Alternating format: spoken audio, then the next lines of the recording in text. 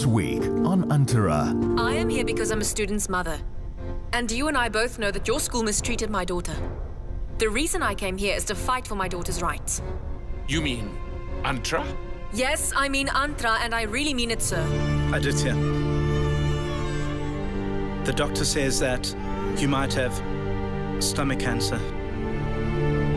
Antara, my dear, there will be so many changes as you grow up from now on. And the most important changes will be physical changes. And people around you won't consider you as a child. You will have to start making yourself self-reliant. Antara, the world, extraordinary, every day.